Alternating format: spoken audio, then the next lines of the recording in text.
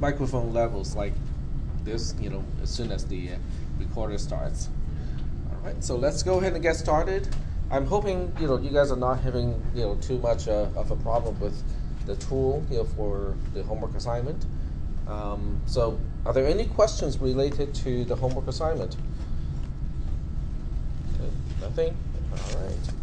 But do you guys see, how it connects to the topics of this class? Okay. Yes. For those of you who are in computer engineering or electrical engineering, as I said, you will see tools like that, again and again. But how do you think people design processor these days? I'm just, posing as a question, because, what you did or what you are doing for this homework assignment is kind of related to designing a processor, because those are, like gates and logic inside the processor. But for an entire processor, which is actually quite a bit more complex than, just, how to add two numbers, how do you think, like Intel or AMD, how do they specify, the design of a processor? What kind of tool? What kind of representation? What kind of tools do you think they use? Diagrams. Diagrams? Okay. Well, the nice thing about a diagram is easy to follow, but the problem with the diagram is the density is really low. In other words, it takes a lot of space to specify very little things. You cannot.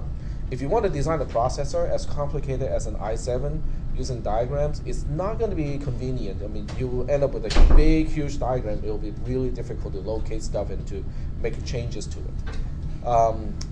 In industry, what they use, I'm just going to give you a link to it so that you can see what it is. Not this one. So in industry, what they do, to specify the logic of a processor or anything that is complicated is a programming language, well, in quotes, called Verilog. So if you look up the word, Verilog, it tells you basically what it is. It's a hardware description language, but that's not how it was begun or invented. It was invented as a language to specify logic to be simulated, to be verified, and hence the name Verilog. But it is a hardware description language. It looks kind of like C and C++, but it allows you to use a text-type language to describe, how components or gates inside a processor, how they all interconnect. So it's a really kind of interesting thing. And I know at Berkeley, they have an EECS degree, so they don't really differentiate between EE and CS. The final year project is to use Verilog. I think either Verilog or VHDL, but they're both the same type of language, to design a simple processor, and then you use a simulator to run the processor itself. Okay, so that's how people design processors in industry.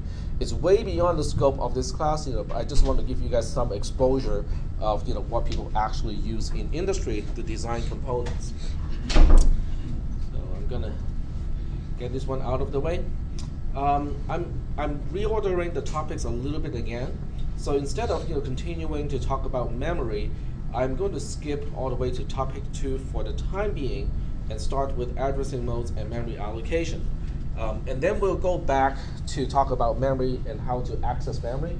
The reason I'm doing that is because I want to kind of continue to use the tool, Logisim, to design like a very simple array of memory cells, so that you guys can actually see how memory is addressed, at the hardware level. Okay, so I'm going to deferring that, until I get the tool ready, and I will have new notes, written for that as well. So I'm skipping to topic 2 for the time being, and start to look at addressing modes and memory allocation, and that's only from the software perspective. It doesn't really show you inside the computer, inside the processor, how things are done. But I will go back and show you how things are done from the hardware perspective once I have the tools and all the notes, basically written. It'll be new notes, that I'm going to write for this semester. All right. So, having said that, we're going to skip to this particular one, which is addressing modes and memory allocation. All right. So we are actually going into assembly language programming, with this topic. And we won't be going too far. We will only be using the move instruction. Okay. There is a need to go back a little bit to talk about something else. Reordering things has this kind of disadvantage of sometimes things will become kind of disjoint because I have not talked about registers versus memory yet. Okay, so I'll give you a quick summary of what is memory and what is register and why they are different before we move on to talk about the instructions, because you do need to understand the basic ideas of what is a register as opposed to what is memory. Okay, so let's go ahead and get started with memory access. Memory access is very slow. And I know you have, we have really fast computers these days, and it has really high-speed memory. But the so-called high-speed memory is still relatively slow compared to the processing speed. In other words, if every single time you execute an instruction, it has to go to the main memory of your computer, 8 gig, 16 gig, 32 gig of memory, to get a few bytes, to process those few bytes, and it has to store those few bytes back into memory. If it has to do that for every single instruction that it executes, your computer will become extremely slow. Okay, your 2.4 gigahertz, 3 gigahertz processor really doesn't matter, because most of the time it's waiting for memory to be ready. It's waiting for all of that stuff to be done.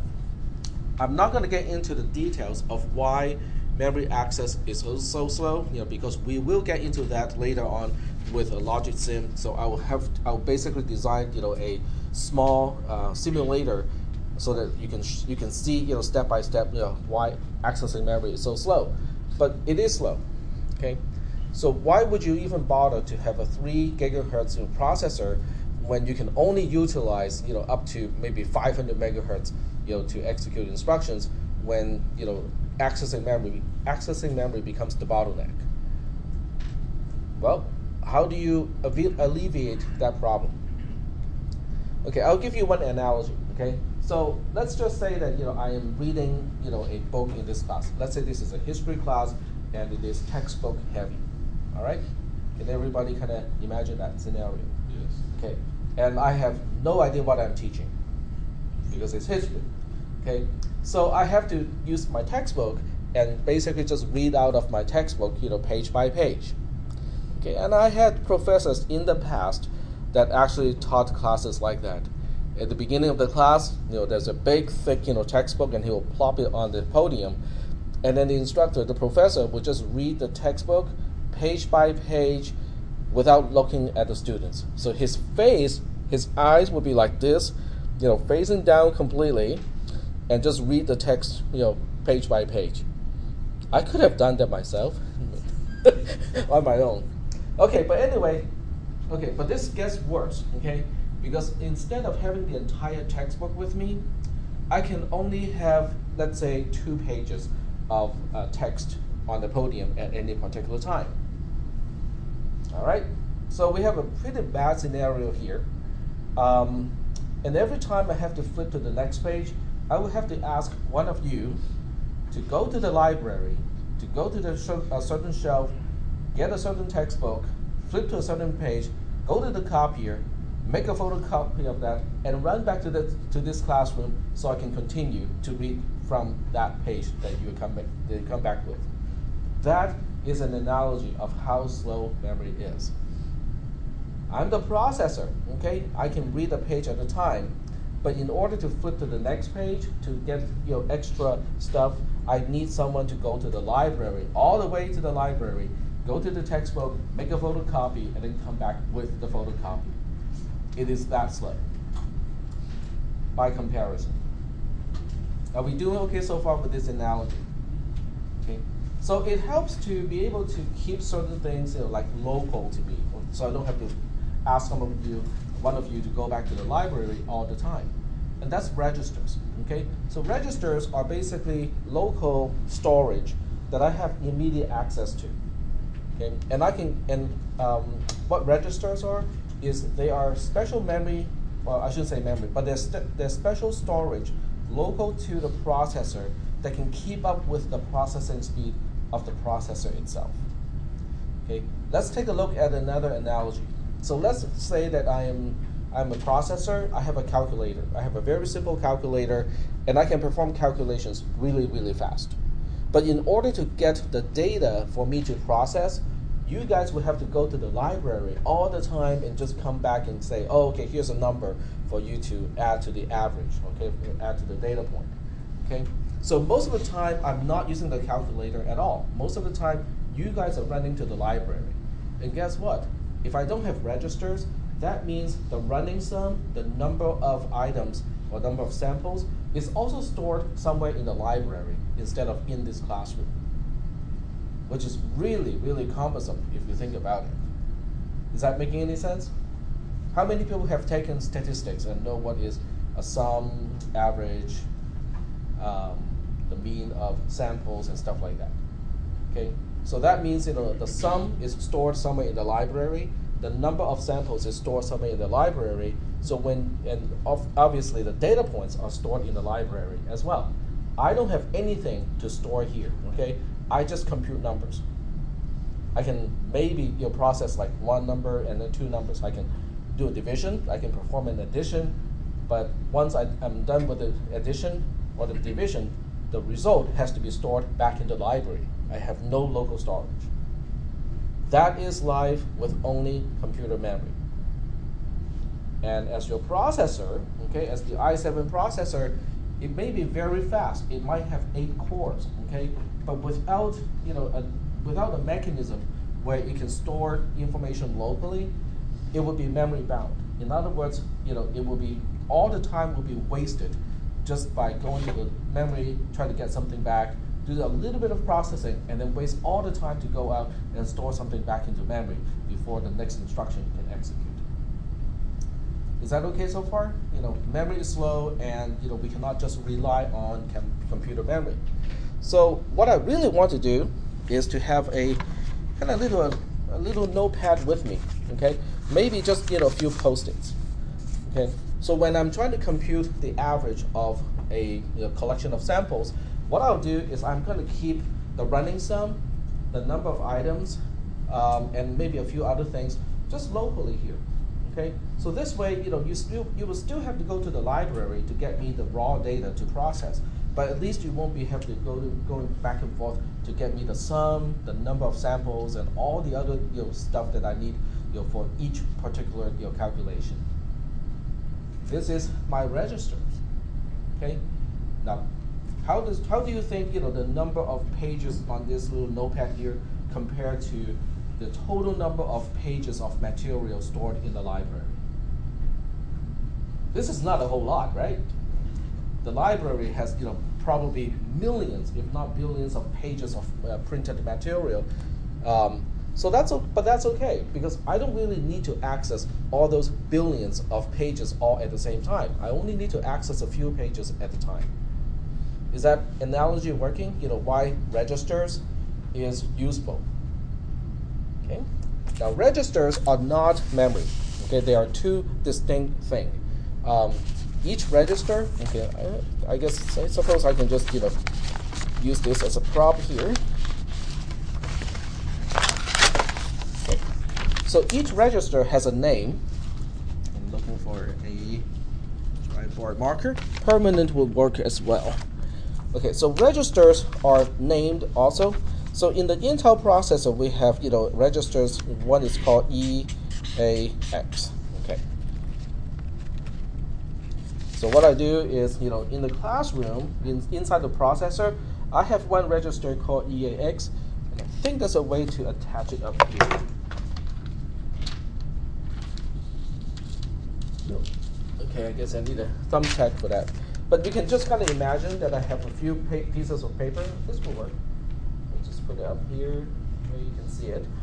I have one called EAX and then another one called EBX.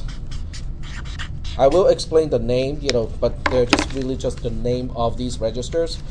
They are not numbers, okay? Registers are not identified by numbers from your perspective as a programmer. It is identified by a name. So I have, these registers here. I'm not going to spell out every single one, so I'll just give you an example of two of these. I have register EAX, register EBX, register ECX, EDX, ESP, EBP, and so on.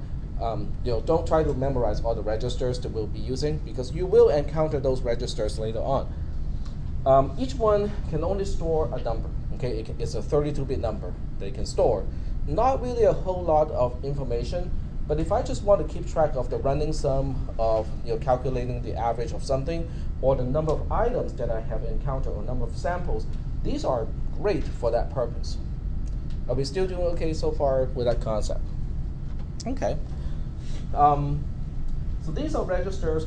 When we talk about main memory, it is like a huge array of bytes in C++ and in C, well, in Java as well. Okay, the main memory of your computer, let's say you have 16 gigs of memory. The 16 gigs of memory can be seen as one single huge array of bytes. Okay, and each time you do an indexing, you can access 1 byte at a time. Or you can access 4 bytes at a time, 8 bytes at a time, and so on. But nonetheless, you look at the entire memory of your computer as one huge array. These are not a part of that array. Okay? Look at these as individual variables in a program. They are not a part of the main memory. Are we still doing okay so far with those concepts? So where's the actual memory on the board? The actual memory is on its own little circuit board. They're called DIMMs, D-I-M-Ms, dual inline memory modules. So when you look at the circuit board of a modern computer, okay, this is just a schematic, okay, it's not the actual physical layout. Usually have a processor, and inside the processor are the registers. So registers are inside not just the processor, but each core has its own sets of registers. If you have a 4-core processor, then you will have four independent sets of registers. So registers stay very close to the main processing unit, which we call the ALU, and that's why it can keep up with the processing speed, because physically it is just right next door. On the other hand, your main memory are, they're basically extra chips or extra circuit boards that you have to plug into the motherboard, at least with desktop computers. So they are outside of the processor, and you have to run, traces on the circuit board to connect the processor to the memory. And that's why it is so slow. Okay?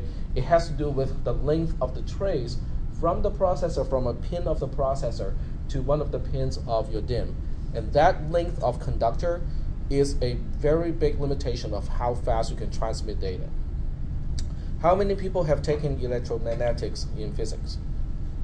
Okay, we have one. Okay, so what do you think, which physical quantity or which two physical quantities is the problem of, conducting electricity or having a pulse, trying to transmit a pulse on a conductor?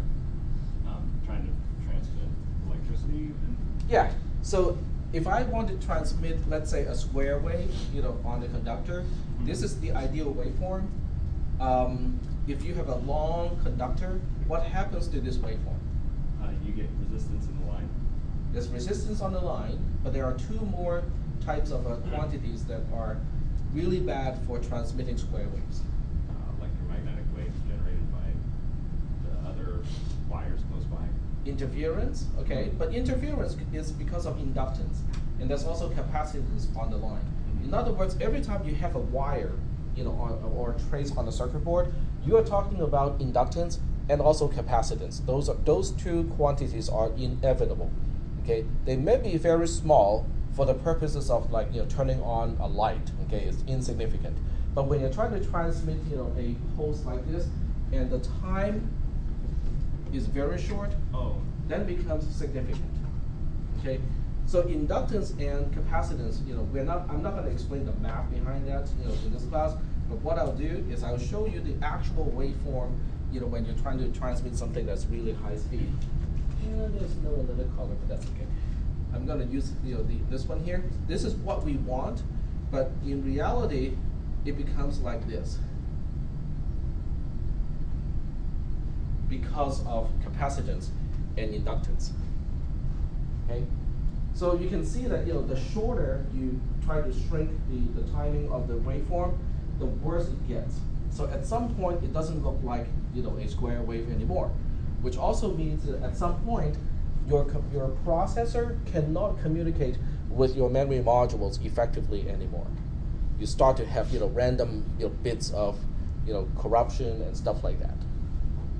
We kind of do okay so far with those concepts, and that's why it is so slow. It has to do with how quickly can we physically change a signal here and have the memory modules to register that signal reliably, and vice versa. And it cannot go very fast. But we have DDR technology. I mean, that certainly makes things go faster, right? What is DDR? I mean, I know you guys know about your computers, especially when you buy a new computer, you have to look up the specs. So you have to find out, okay, what is the technology behind the memory modules and stuff like that. What is the current top of the line DDR technology? DDR4. Okay, so we started off with just regular DDR, which stands for double data rate. Exactly. So with DDR4, it's not just double anymore, right? It means more like quadruple or more than that. It only helps in some cases. Okay, does anyone know how DDR works? Okay, so the way DDR works is like this. Okay, so remember the example of a textbook that I'm reading in the class, and you guys have to go to the library all the time to fetch the next page. Okay, so without DDR, every time I ask you to go to the library, I would have to spend the time to write down the call number, and then the page number that I want you to make a copy of. Okay, in other words, I have to give you the full specification of which page I want you to bring back to me. Okay, which takes time because it takes time for me to write down QA 98 point something, and then give you the entire code for the call number, and then give you the page number, and then when you go to the library, every single time you will have to go to the shelf, find the right book, find the right page, and then make a copy. And every time you make a copy, guess what? It's only one for one page. And then you put the book back onto the shelf, and then come back here with the photocopy of only one page of it. It is inefficient. So one way we can make it more efficient is like this. I tell you, guess what? I need 16 pages. Bring back 16 pages, starting on this page of this book. So you go to the library, you find a book, you flip to the first page that I want you to make a photocopy of, and then guess what? You go to the photocopier, and then you make photocopies of 16 pages instead of one.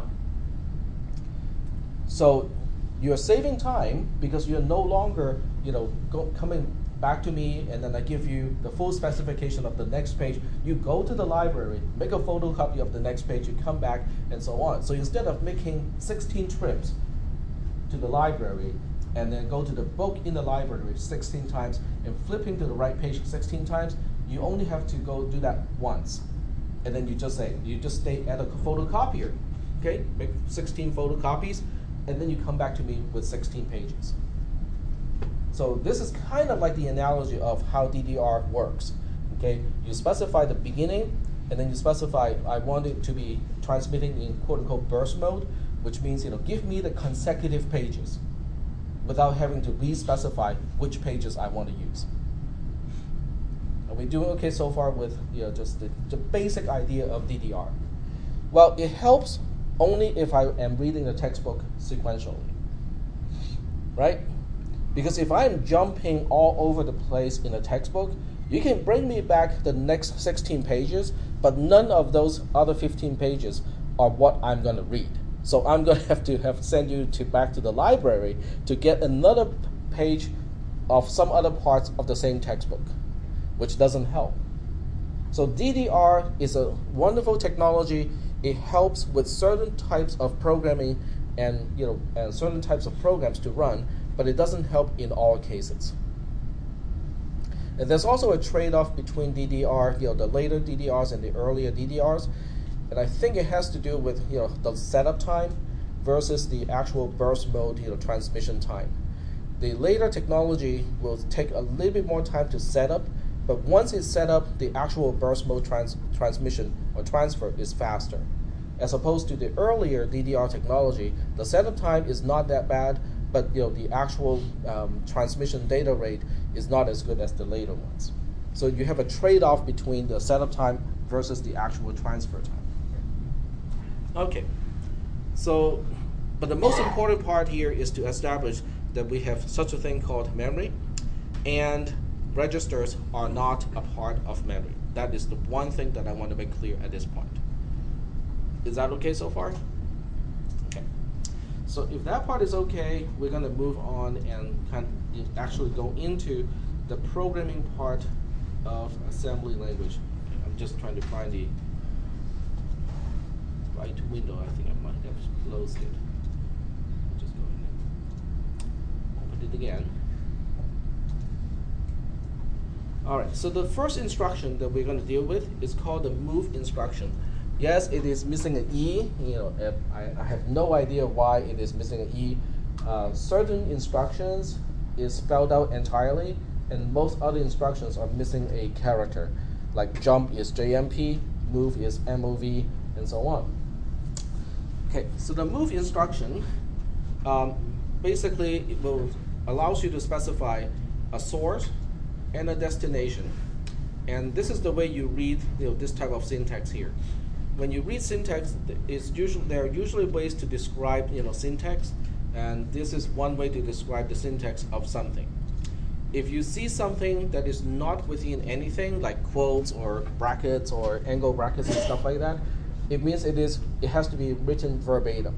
In other words, MOV is the beginning part of the instruction. You must have MOV in the instruction. When you see square brackets, like this one here, it means whatever it is enclosing is optional. Okay, so optional stuff is usually in square bracket when people describe syntax. And inside here, we can see that you can have it has B vertical bar, W vertical bar, L. The vertical bar is used to separate alternatives. So in this case, you can choose one of the three, B, W, or L, all lowercase, as an optional component right after MOV. So the instruction can be MOV all by itself, can be MOVB, MOVW, and MOVL. Is that okay so far? How to read the syntax description? This is a fairly standard way to describe syntax, for a lot of languages. So learning how to read it is going to be helpful. But what about the square, the angle brackets, like this one here? The angle brackets in this context simply means that SRC, which is the source, is a placeholder.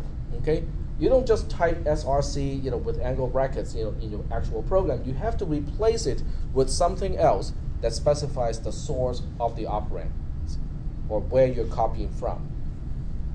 So whatever is enclosed by square angle brackets, you have to replace the entire thing with something else. It's just a placeholder in this case. Same thing with destination. In this case, it is just a placeholder. You will have to replace it with something that does not even spell like DEST or have angle brackets in it. Are there any questions about how to read this?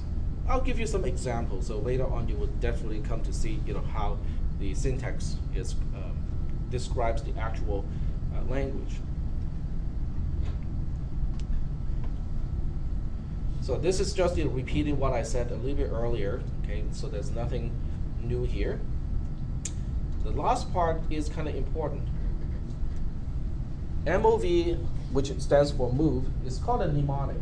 A mnemonic in assembly language programming is just basically a word that is either derived from some English words or an abbreviation of some kind that is more meaningful to a programmer than just a whole bunch of zeros and ones that describes the opcode of the instruction. So in this case, MOV is much better than the actual opcode or opcodes in this case, because it tells you that we are moving data from one place, which is the source, to another place, which is the destination. But it's a misnomer.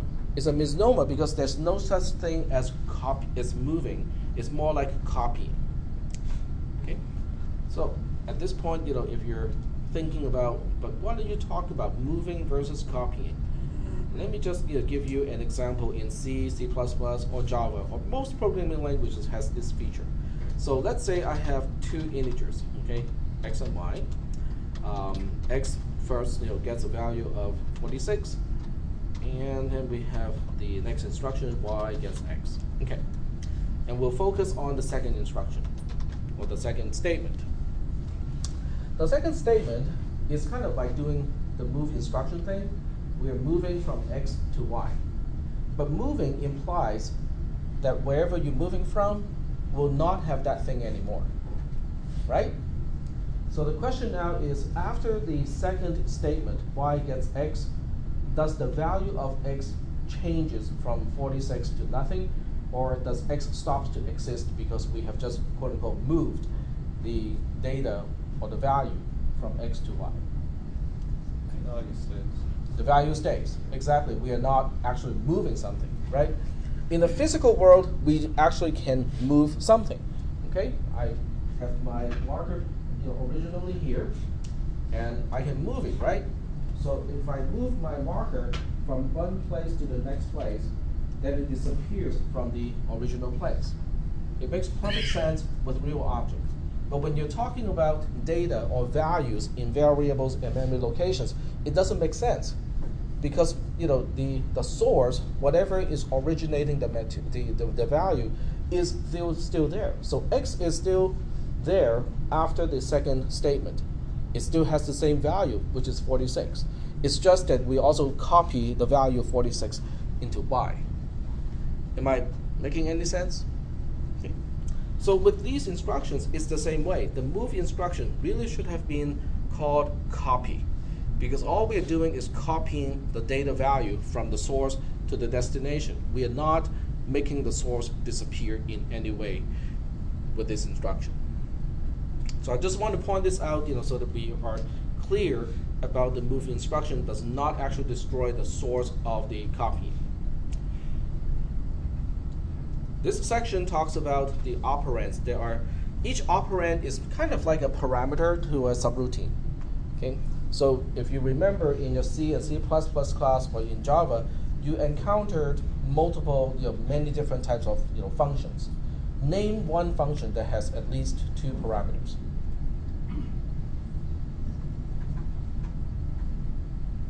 What was that? Sorry. Okay, name one C or C++ function that takes at least two parameters. String copy. String copy, very good. Okay, string copy takes two parameters. Okay, because if you just call string copy with no parameters, what is it going to do? Nothing, right? It cannot do a single thing, because you have to give it the source, where am I copying from, and the destination, where I'm copying to. And by the way, don't use string copy in real programs. As your C++ professor ever told you, do not use string copy in actual real programs. No? Well, that is why we have problems with security in terms of programming. Okay, so I'm going to digress a little bit here and talk about why you should not. Eventually, this will connect with what we talk about in this class, okay? String copy versus string and copy. And eventually, that is going to relate to the topics of this class. Okay, so I'm going to digress a little bit and talk about string copy versus string and copy. All right, string copy versus string and copy. Okay, string copy, as the name implies, is copying one string, to another string, or you're copying content from one character array to another character array. Okay, that's pretty easy. And string and copy is doing the same thing, but it is also length or the length delimited. Delimited. So with string copy, you're just basically saying, okay, if the source string has 2,000 characters, before it encounters the null terminator, copy all 2,000 characters plus the null terminator to the destination. But what if your destination is a buffer that only has 16 bytes reserved? Copy all 2001 bytes anyway. Okay, that's string copy. Whatever the length of the source is, that is how many bytes it will try to copy to the destination, even if the destination does not have that many bytes already reserved. String n copy is saying, well, try to copy as many characters as you can, but stop when one of these two conditions is met. One is the null terminator is encountered. Okay, if the null terminator is encountered, stop copying because that's the end of the string. Two is when you run out of space. So it has a third parameter to specify up to how many bytes should I copy. Now, why does that even matter? I mean, it's like access memory that is exclusively set aside for something else when you should be able to access that. exactly. Okay, such as a lot of file formats. Okay, like if you take a look at JPEGs or GIFs, they have sections of the file. Like this section, you can use any type of description. Okay, like to describe the image. And this section here, you can describe the copyright notice and whatnot. Okay, I have no idea what format it's following, but there's usually a length limit. Like, okay, this portion can only be up to 32 characters, 64 characters, 128 characters, whatever. Okay, has a limit to it. But what if someone doctors a file so that that description is longer than what is allowed? If your program is only relying on the terminator and say, I will keep reading and stuffing stuff into memory until I encounter the end of string character, usually it's the null terminator, then your program can be overwriting stuff that is not supposed to.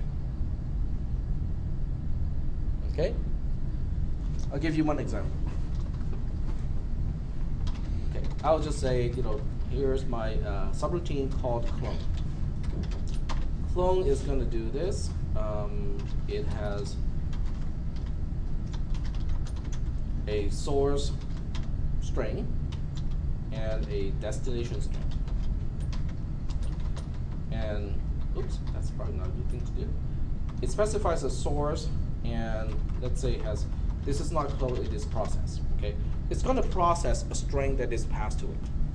But in order to do some processing, it will have to do some in-place changes and whatnot. And since you're not supposed to change what source is pointing at because it's a const, we'll have a local array, and then we'll do the processing with a local array. Okay, so we'll have a local array. We'll just call it buffer, and because you have just read the specification of whatever you're processing, in theory, it can only have up to this many characters. Okay, so we'll just say that according to the specification of the standard, whatever you're processing cannot exceed 64 characters. So as a result, you say, well, I'll just go ahead and declare a local array of 64 characters.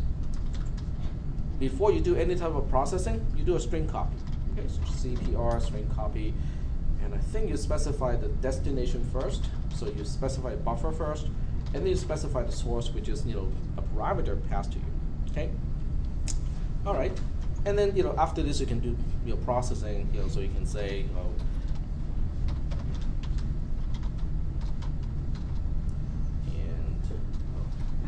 better yet, something like that. Then you can say PTR gets to the beginning of buffer, PTR plus plus. And oops, no. You'll keep processing until you encounter the end of the buffer. So you will say, as long as PTR is not null, whatever PTR points to is not null, you'll keep moving to the next one, and then inside the loop you do some processing. Process whatever PTR points to.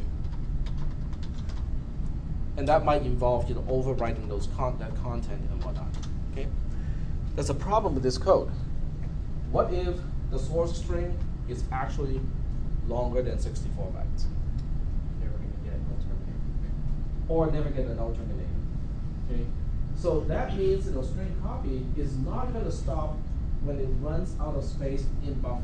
It will keep going. But buffer only has 64 bytes. If you overwrite more than 64 bytes, then you end up with the same problem as the program that I showed you at the very beginning of this class, of this semester. Remember bag return? You will be overwriting stuff that your program is not supposed to overwrite, and really bad things can happen, with programs like that. So that's why we should not use string copy, because string copy does not check, how many bytes you're actually copying. It will just copy the entire thing. String and copy, on the other hand, allows you to specify a length and say, do not copy any more than this many bytes. And then you have some protection. So I'm going to pass the row sheet at this point. Good one. Yeah. So now the question is, if I have code that looks like this, what do you think people can do with this kind of program? Well, that's easy. They can crash it, right? If you specify something, a file that does not conform to the standard, it's going to overwrite something. It's going to crash. Well, that's the best thing that can happen. Okay, it just crashes. But what if someone, doctor the exact stuff after these 64 bytes, so that it messes up the stack? We'll talk about those in this class. And when it returns to what we call a payload part of the program that will try to open up a shell, and basically open your computer for further attacks. It's an exploit. Okay? An exploit exists only because a lot of programmers make use of functions like these that are not protected. They do not check against the length of the actual buffer. This is called a stack overflow exploit. We'll talk about this again in this class, okay? But I just want to give you some exposure to why you should not use string copy. Always use string and copy instead. Yep. Just really curious, does that happen with Java as well? Do you use string copy? Interestingly, it does not apply to Java. Just do some objects. It does not apply to Java because I keep losing my other window. It does not apply to Java because in Java, array indexing has checking built into it. That's right. So if you try to access an array out of bound, it creates a runtime error right away. The same thing with Visual Basic. If you try to access an array out of bound, it gives you a runtime error. So that's why with, sorry? I've done that plenty of times. Yep, and it's a good thing, because if you do not have a runtime error, that actually complains and say what went wrong, exactly, then you end up corrupting memory. And depending on what you're corrupting, there may be no symptoms until much later in your program. So it will crash a part of your program that has absolutely nothing to do with the reason why your program is crashing. So you'll be looking at the wrong place of your program thinking, oh, something is wrong with this code, when there's absolutely nothing wrong with that code. And whatever went wrong happened long ago. Yep. And C++ programming, is susceptible to this type of problems. All right, so we're done with this slide here. Moving on, there are 3 types of operands, okay? And each operand is like a parameter to an opcode to an instruction. Because you have to specify the source and you have to specify the destination. The immediate operand is pretty easy to understand. All it says is whatever I specify is the value of whatever I want to copy in this case. Okay? And the immediate operand is preceding with a $sign to indicate it is an immediate operand. I can't really just talk about the immediate operand and give you an example because it only specifies something that only can be specified as the source operand. So I have to give you something that can also be specified as the destination operand. And the easiest one would be the registers. So a register operand is one that refers to the value of a register or the content of a register. Most processors has only a small number of registers, maybe 16, maybe up to 32 or so, but that's it. Okay, it's not like in megabytes of memory even. There are several reasons why there are very few registers. First of all, a modern processor uses general purpose registers, which means all registers can be used as a source or the destination operand of an instruction. So this is also a good time to give you a general idea of what it looks like inside a processor. inside the processor, we have something called an ALU. And typically, an ALU looks like a little Y, really thick, fat, Y symbol, because you have input, usually 2, and output here. This is my dumb calculator. It has no storage in it. Okay, it's called an ALU, which stands for Arithmetic Logic Unit.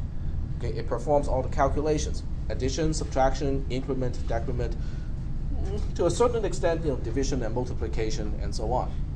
So you give it information to process, it'll give you the answer. But it doesn't know how to store anything. It has no storage whatsoever built into it. So next to the ALU are our registers. So you have all of these registers, let's say 8 of these, and all 8 registers, you can specify any one of these 8 as the first source. You can specify any one of these 8 as the second. And when the computation is done, it can also store into one of these 8 registers. Now, it sounds really simple, when we just say, oh, you can grab this operand from any one of these 8 registers. You can grab this operand from any one of these 8 registers. And when the computation is done, you can store the result back into one of these 8 registers. But in terms of implementation, it's a nightmare. The reason why it's a nightmare in terms of implementation is now the pathways between the registers and the ALU is now a full matrix.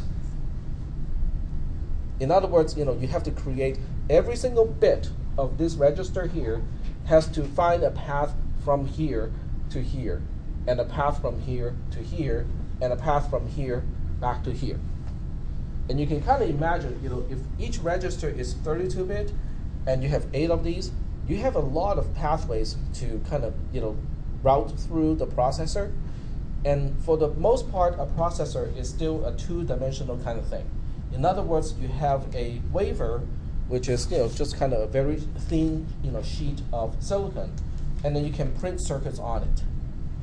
So you have to route all of these signals on a 2-dimensional device. Is not easy.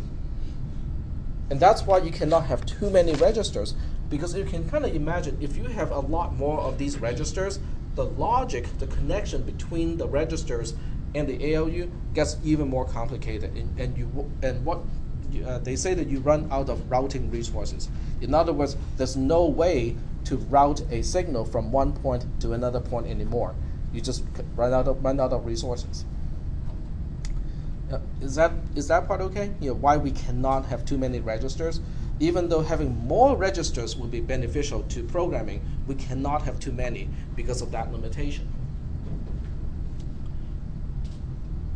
So that's, this is basically the whole point is, the switch between, the registers and the ALU is expensive. Okay, we can only implement the switch up to a certain size. A register also must keep up with the speed of the ALU, and that's the whole point of having registers, is so that we don't have to access main memory, and we can keep certain data local to the processor, so we don't have to go out all the time.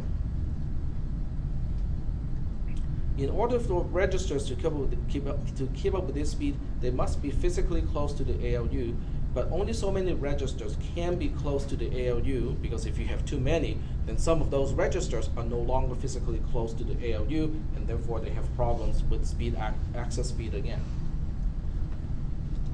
A register operand can be a source operand. It can also be a destination operand. In other words, you can use a register to specify what to process, but you can also store the result of processing into a register. In this case, with the move instruction, you can copy something into a register. You can also copy something from a register to another register. So what we'll do is we'll take a look at some sample programs so that you can see what the instructions look like and how do you kind of visualize these instructions in this class. So what I'll do is I'm going to use just a text terminal here, and I'll just go ahead and make a folder for the move instruction, as examples. I use Vim, to create my programs, but you can use any editor that you feel comfortable with. Inside the Linux environment, Nano and Vim are usually installed, but there are additional ones that you can also install. But since I only use Vim, I'm not really familiar with the options. So we'll go ahead and create one example. Example one. When you create a source file, you always end up with a .s lowercase as the extension. Okay. Later on in this semester, we'll use uppercase s as an extension, but for now, we only use lowercase. And when you write a program, there are several things that you have to observe. The first part is it is conventional that you have to start with .text. I'll explain that later, because you can switch between the code segment versus the data segment. But for now, we'll just say that, okay, we start with .text. The second thing is you have to say underscore .global underscore start, because we have to tell the linker where is the entry point of this entire program. Underscore start as a label marks the beginning of the entire program. And then you can actually start with your program. Okay, start underscore start colon defines a label. All it does is to say, oh, there's another name of this location. It's called underscore start. Okay, it's just a bookmark with a symbolic name so that you can refer to the name easily. And now we can start to write our programs. So what we'll do is we'll have one instruction, move L, $1 into a register called EAX. So if I want to comment this, I will say the source is immediate operand, and the value is 1. The destination is a register, and the name of the register is EAX. So right here you can see when you want to use an immediate operand, you have to precede the value of the operand with a $sign. In this case, the value of the operand is just 1 as a value. And then the $sign is just saying, okay, this is an immediate operand. So whatever the value is after the $sign, that is the value being copied to the destination. Question? Move L without the space between move L, or this is the operator? There's a between move L. Okay, move L is one word, so there's no space between MOV and the L. Move L stands for move long, which is moving 32-bit at a time. In this case, the L can be implied because the use of register EAX implies it is a long operand already. But it is always nice to specify the width of the operation all the time. And then I'll have a second instruction to illustrate how we can copy from one register to another register. So this time I can specify register EAX as the source, and then we can specify EBX as the destination. So in this case, the source is a register EAX, and then the destination is register EBX. We are not using memory at all in this case. And the pound sign or the hash sign, this one, is it starts comments on the line. It's the same thing as // in Java or C++. Okay. Is everybody okay with how to start comments on the line? So it runs all the way to the end of the line, but the next line is not comment anymore. Just like with the //, it simply says from here on to the end of the line is comment. All right. So to stop a program, to terminate a program, we don't really have to understand this part for the time being. But you will see that all programs that we write, or at least most of the programs that we write, ended with these 3 instructions. I'm not going to explain these 3 just yet, because it's out of the scope of what we want to deal with, but I'll just focus on these 2 instructions here. Let's copy something other than just 1, because 1 is a fairly common value. Let's pick something that is not as common. Let's pick, this number, which is not common. Cannot be there accidentally. Okay. So I just saved the file, get out of the editor, and the first step is to assemble this particular program. To assemble the program simply means that we are creating an object code file out of this file, out of the source. Okay. And then after we have the object code, which is ex1.o, we have to use the linker to link the program. So with the linker, we specify the output of the linker, which is the executable. We'll just call it ex1, and then we specify the input file or files of this particular program. This program only has one object file, so ex1.o is the only input. But there may be other programs later on in this semester that will have multiple input object files. But for the time being, we only have one. And now we have an executable called ex1. So when you do an ls, we can see that ex1 is the executable, and we can run it. So we'll go ahead and run the program using /ex1. The reason why we have to specify / is because the current folder or the current working directory is not a part of the path.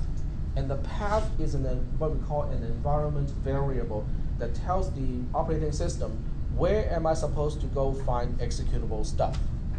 Okay? But because the current folder is not a part of the path, when you want to run the program in the current working directory, which is what the dot is representing, you have to explicitly say, oh, find that program here in the current working directory. So that's why we have to specify the dot, and then the / is only there to separate the folder specification, which is the dot, from the file specification, which is ex1. I just ran the program, nothing happens. Well, that's because the program has no input and no output. Okay, so when you just run the program, there's nothing you can observe. So what we will do is we'll use GDB to take a look at the inside. As we run the program, we can look at the register content and stuff like that. So you say GDB ex1, which basically means I want to run this program, but only through the debugger GDB. So when you run GDB, it gives you a startup message like that, and then it gives you a prompt. Okay, so when you look at the bottom of this screen here, it has in parentheses GDB, which means we are no longer in Bash. Okay, we are no longer in the command line interface. We are now inside the debugger itself. Inside the debugger, it has its own help. You can see actually the instruction here. For help, type help. Great. That's really helpful. And when you type help, it tells you how to use help. Because there are so many different topics you can get help from, so it is classified into different types of categories, like breakpoints is a category, internals is a category, running is a category, and so on. You don't have to go through these helps to find out what you need, because I will demonstrate all the commands that you probably will need in order to debug your programs. Okay. It's really helpful to be able to list your program so you can find out, okay, where am I in the program at this point? You can say list, or you can just abbreviate that to L. So either one will work. If you type L and then press the enter key, all it does is to print out the program up to 10 lines at a time. So it doesn't really print out the entire program. It only prints out 10 lines at a time. But this program is really short. It's less than 10 lines, so it just prints out the entire thing.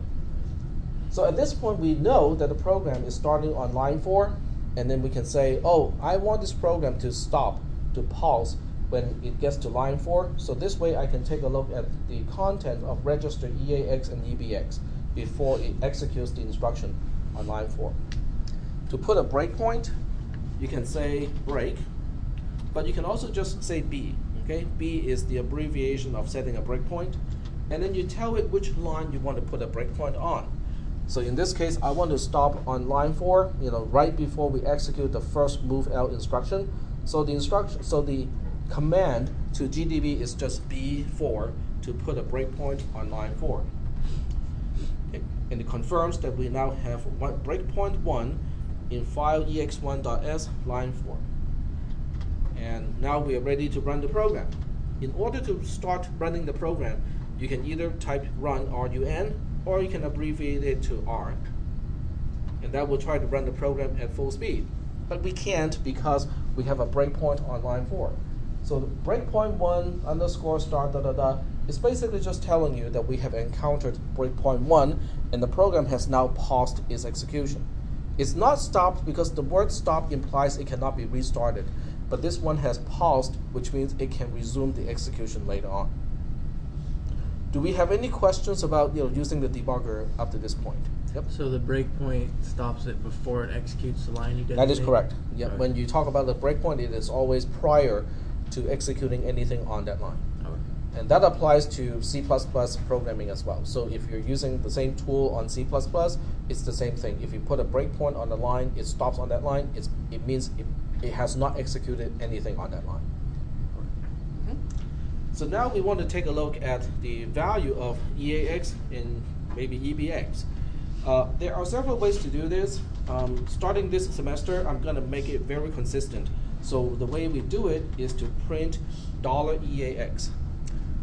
This is a command. Print is a command inside the debugger, inside GDB, and you can specify what you want to print. You can print something that's really simple. In other words, if you just want to print a value like 45, you just say print 45. Okay? And it prints the value of 45. Not very exciting. You can also ask it to print what we call special internal registers. EAX is recognized by the debugger as something that's special. So when you want to print the content of the register EAX, you say print $EAX. The dollar sign does not mean immediate in this case. Inside the context of GDB, the meaning of a dollar sign is different because it's just saying, okay, this is an internal variable as opposed to a variable in your program. But it does refer to register EAX, and it says EAX has a value of 0 at this point. Well, that's okay because we have not executed the code on line 4, and EAX is uninitialized at this point. It can have a value of 0. That's not a problem. Is that making any sense so far? Sort of? Okay. Now, in the future, there might be a need to do some calculations based on the value of a register, and you can do that too. So you can basically say, oh, what is EAX plus 10? It's 10 because EAX itself is 0. Okay. So now we want to execute the first instruction, and to single step an instruction, you can either type step, or you can abbreviate it to just the initial character. Okay, so when you type S, it just single steps one single instruction. So when you single step, it will confirm that, okay, we have done something, but now we have stopped again on line 5, just about to execute the second move L instruction. Is that okay? All right. But this is a good time to re-examine the value of EAX because it should have changed by now. Because we have just executed the instruction on line 4 to copy from the left-hand side to the right-hand side. So what do you think EAX should have at this point? 1782. Yep, 1782, 1782. So let's go ahead and double check. So you can say print EAX, and it certainly has a value of 1782. But you can also do all sorts of stuff. GDB understands C syntax as well, so you can basically say, is the value of register EAX the same as 1782, and it will come back with a non-zero, meaning yes, it has that value. So print is fairly flexible. You can utilize not only just the value of a register, but you can put it inside any expression, any C++ expression, and make use of that. It comes in handy, at times. All right. So we are now about to execute line 5, but before we execute line 5, which is this instruction here, I want to double check on EBX first, okay? Because I want to see what is the initial value of EBX before the instruction. So I will do the same thing, print EBX. It has a value of 0, okay, which is not 1782. I single step again. So that means I have just executed this instruction, the one that I have highlighted. So when I print $EBX, now EBX also has a value of 1782. In other words, I have just kind of confirmed this program does what it is supposed to. And this program also shows you, let me go get out of the debugger first. To get out of the debugger, there are several ways to do it. You can either use quit, which can also be abbreviated to just the letter Q, or you can press Control D, when you're in GDB. Both ways will confirm. It's asking you to confirm because I have not really completed this program yet. So this program is still being executed. I'm halfway through executing this program. So the debugger just wants to be safe and say, are you really sure? Because this debug session is not done yet. But for this program, the rest of the program is not really that interesting. So I'm going to answer yes, quit anyway. And now I'm back to the system prompt, and we can now execute further instructions in Linux. Let's go back and take a look at this program again, EX1. So several things you have to kind of remember is the $ is important, okay? Because without a $, it becomes a different type of operand. The % symbol is a prefix of a register. So if you want to refer to register EAX, you have to remember to use the the % symbol. So here comes the question: what if I forget?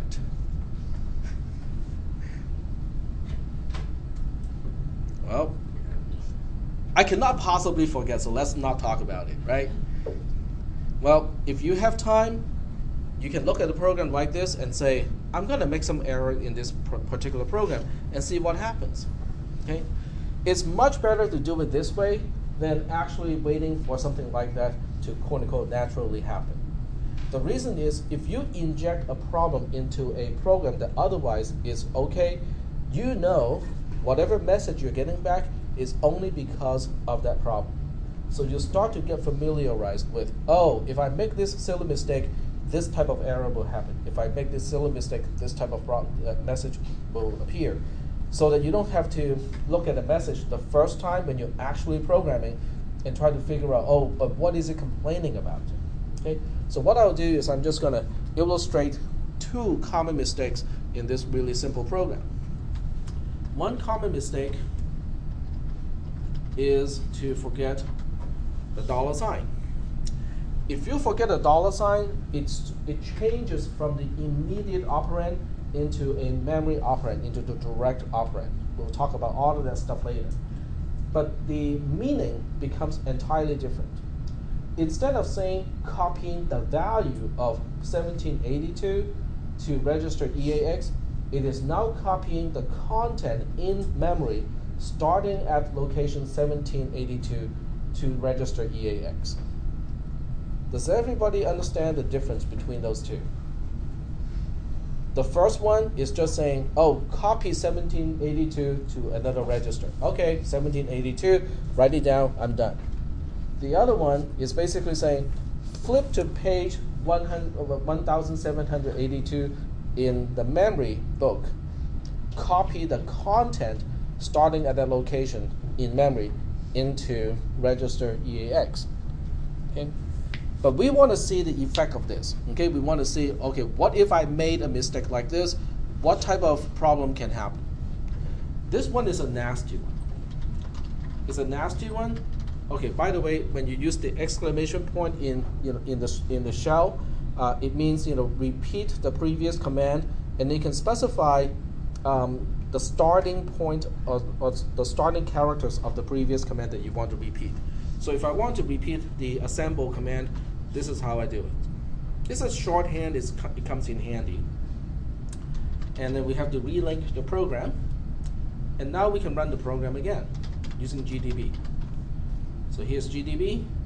I list the program. I put a breakpoint on line 4 just like last time. And then I run the program. I'm now ready to execute the instruction on line 4. Now observe what happens when I try to single step. It complains. Okay? Now this is what you need to know in this class is when you see a message like this, it's the same thing as in Windows it's called something else. It's not called segmentation fault, it's called, it's not a blue screen of death.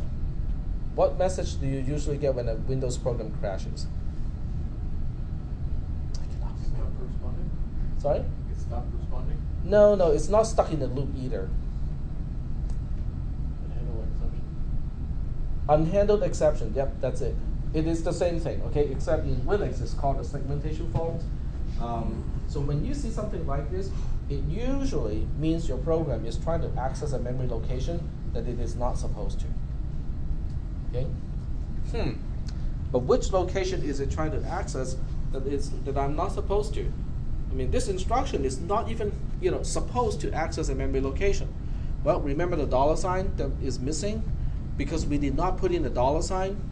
1782 is now specifying the memory location that we are copying from, and that's why it is trying to access a memory location that we are not supposed to, because location 1782 in memory is protected.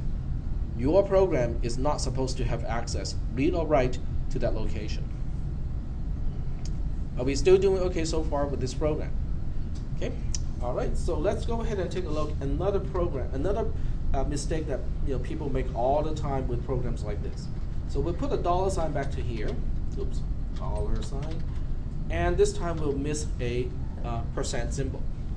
If you miss a percent symbol, EAX becomes just like any other label. It's just a name, okay? It's no longer the name of a register. It becomes the name of something, okay? So let's see what happens when we try to assemble and link the program. Reassemble the program. No problem, okay? The assembler is basically saying, oh, it's okay with me. You're just trying to refer to EX1 as a label. I guess somebody else is going to define it. I cannot find the definition within this file, but I'm going to assume somebody else has defined this symbol already. Okay? The linker, on the other hand, is the one utility program that is supposed to resolve all the unresolved symbolic references. And that's going to have a problem because nobody is defining the label EAX.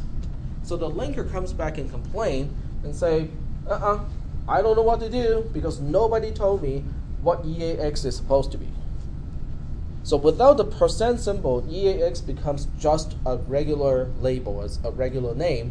And if nobody is defining that particular name, the linker is going to complain and say, I have no idea what it is. But it is really nice because at least it shows you that the problem is happening on line 4 of EX1.s. So at least you know where the reference is occurring, and you know which line to fix. Are we doing okay so far with these two fairly common mistakes that people make in this class? Okay. All right. So switching back to my notes. I keep losing the page that has the content. Right there.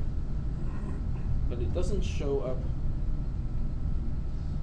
It shows up here, but it doesn't have the icon of Chrome, which is weird. All right, so now we are moving on to the third type of operand. The first one is immediate, the second one is register, and now finally we start to specify what is a memory operand.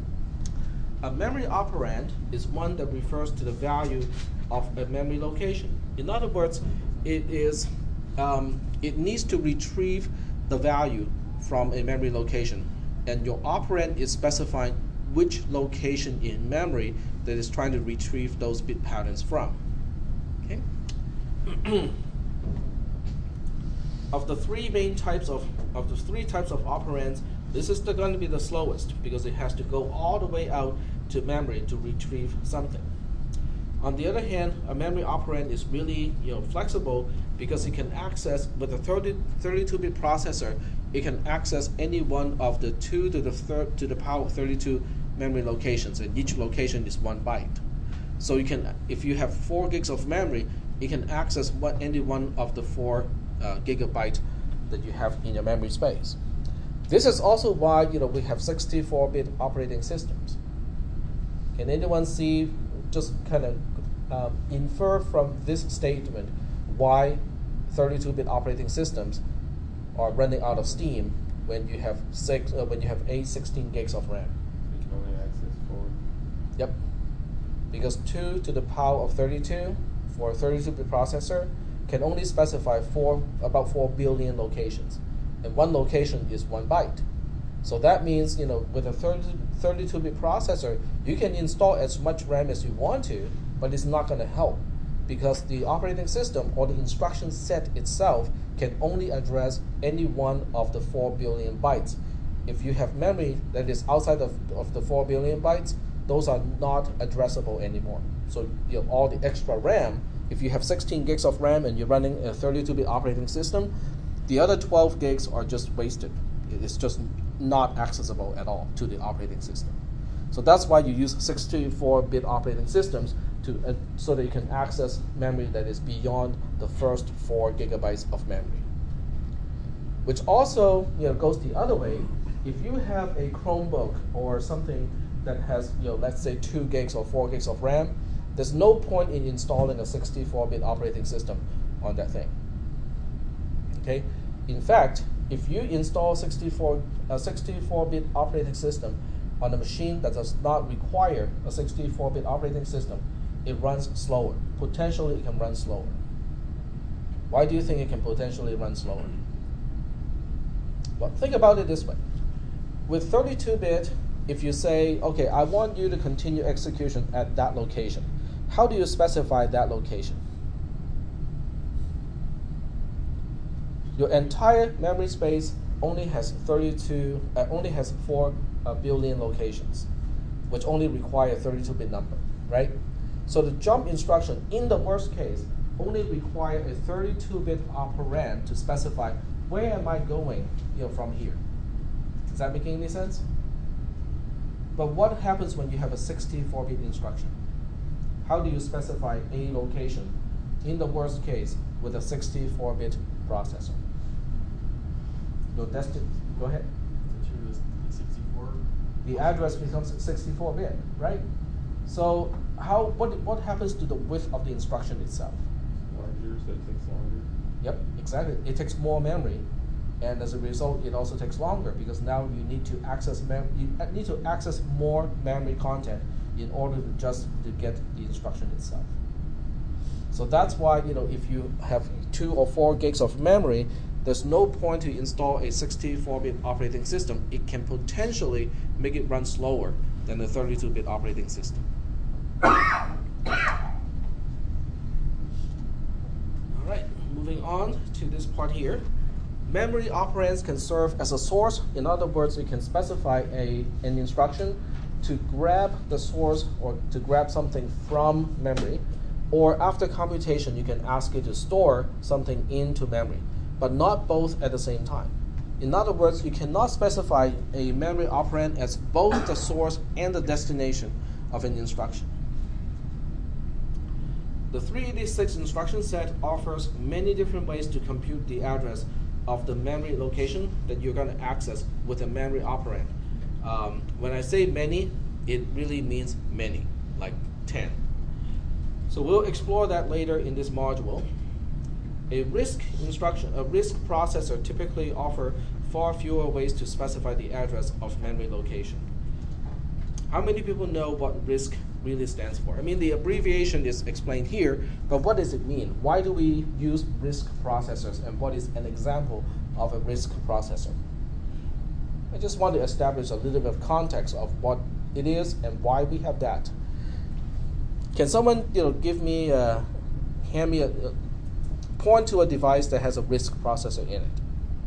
Very good. Cell phones. Okay, smartphones, they all have RISC processors. Okay, so most cell phones make use of the ARM architecture these days, and it is a RISC architecture. It has a reduced instruction set, which means instead of having hundreds and hundreds of instructions, it probably has tens, maybe close to 100 instructions. But why? What do you think is the trade-off between a RISC processor versus a CISC, the opposite, which is like an Intel i7 processor? It's called a CISC, complex instruction set computer. What do you think is the trade-off? Size of the die. Okay, the actual die inside the processor is different. An Intel processor is fairly large. An i7 die is probably visible. Okay, you can actually look at the processor and you can actually see the die, visibly, like about maybe this big or so.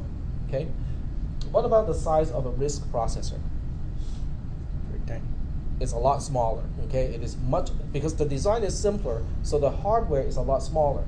So what is the trade-off, that you get based on the size of the die or the area of the die? Cost. Okay, that's a big thing, because out of one wafer, okay, if the die size is large, you can only get a few processors out of one single wafer. The wafer is basically it looks like pizza. It looks like a pizza, except it's made out of silicon. And then you put a circuit on it, and then you cut it into smaller chunks, and each chunk becomes a processor. Okay, so when you have a large processor or a processor that has a large die, using the same wafer. So I have two wafers here, one with an i7 processor, and the other one using the ARM processor. So this is kind of exaggerated. They're not really this big. Okay, but let's just say that this is the size of one i7 processor. Okay, it's just for comparison purposes. On the other hand, we have the ARM processor. Yeah, we'll just make it. Okay, so each square here represents the size of one of the ARM processors. So you can see on one single wafer, I can only make this many i7 processors, but on the same size wafer, I can have a lot more of the ARM processors. Well, big deal, okay? Because one i7 processor, I can sell it for $500, $600, depending on how end you get. And then the ARM processors are basically commodity items. I mean, they're dirt cheap, okay? No big deal. Well, there's also the problem of yield, okay? What is yield when it comes to manufacturing stuff? Does anyone want to? Yeah, I guess give it a try. How many you tried to make over compared to how many you actually successfully made? Exactly. Okay, so in the manufacturing process, there will be imperfections. Okay, you cannot make perfect chips, perfect transistors every single time. So what happens is the error rate is based on area. Okay, it's the number of defects per area count. Okay, so let's just say that with an area this big, we always end up with about 20 defects. Okay, so I'll just put 20 defects onto the wafer here, and then put 20 defects onto this wafer here. Okay, I'm just imagine there are 20 here.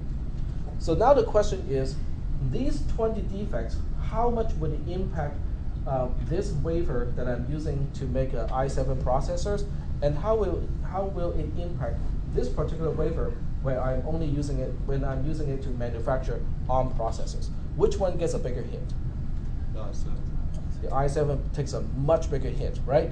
Because out of the entire big, huge area of that processor, if any defect lands on that die, that processor is not usable.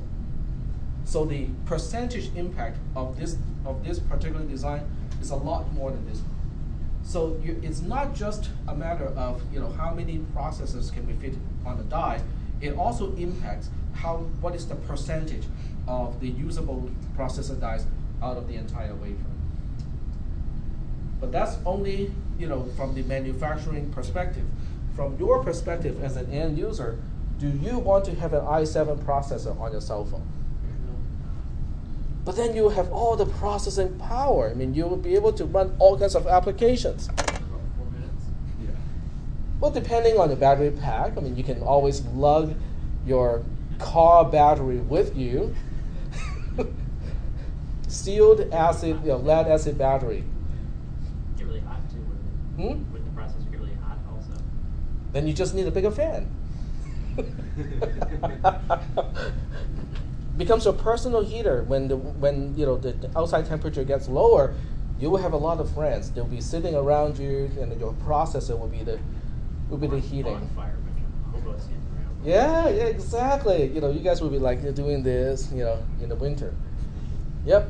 But that's the reason why you do not want to have an i7 or CISC processor in your cell phone. Okay. I'm going to end the lecture soon. I know you guys are ready to go, but I have one more question. What about data centers? In other words, what about those huge establishments for doing massive amount of processing, like Pixar Google, all of those, data centers. What type of processor do they prefer? This is a trick question. Do you think they want, more computation power and go for the i7 type of die, or do you think they go for the ARM processor, which apparently has no particular reason to be liked by data centers because they don't really have that much processing power? The ARMs, because you can parallelize. Because they are more power efficient. Okay, that's the key word. Is the measurement or the benchmark is no longer MIPS or million instructions per second, because you can pack a lot of million instructions per second with these processors. The problem is, can you extract all the heat from the data center? That becomes the bottleneck. Okay, the bottom line is, with a huge data processing center, if they make use of processors of this kind, they are less efficient when it comes to how much processing power you get per watt. Okay, and the watt is always referring to power dissipation as heat. So as a result, if you try to use these type of processors out of a facility based on how much heat you can get rid of from inside the building, you can only pack this much processing power. On the other hand, with the other processor, even though each one is small and doesn't really do a lot, they are much more power efficient. In other words, give it the same amount of energy, it can get more done. And as a result, data centers are now preferring, or they're switching over to RISC processors as a result. Okay, because they can pack more, they can do more processing, per unit of energy, as opposed to the larger processors. There's only one reason why we are still using the Intel architecture. Can someone name that? Sorry. Okay, I'm gonna close down, but I will, keep talking. Okay, I want you guys to